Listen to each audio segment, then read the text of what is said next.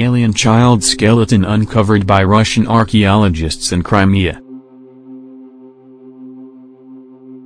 An alien child skeleton with an elongated skull has been unearthed by archaeologists in Crimea.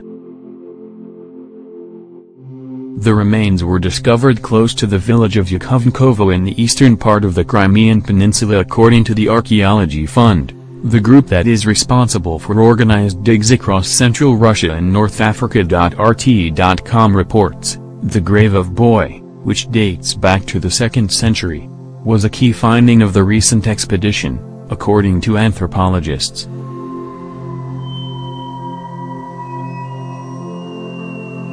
The boy had an artificially lengthened skull, which is clearly seen in the pictures shared by the group.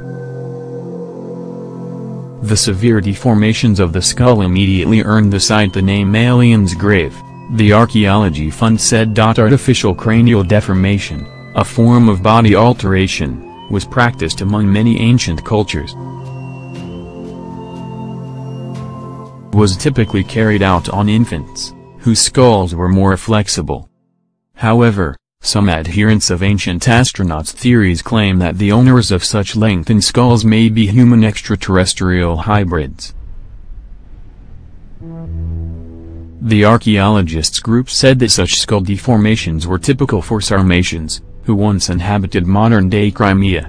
It is theorized that they may have used it to identify members of certain groups or bearers of a certain social status. Archaeologists also unearthed a pottery vessel and small beads buried with the alien and a copper bracelet on his right hand. Several burial sites dating to the 1st–3rd centuries were also unearthed near where the scientists found the boy, as well as massive stone tombs believed to belong to high-ranking people from the Bosporan Kingdom, an ancient state located in eastern Crimea between the 5th century BC and 4th century AD.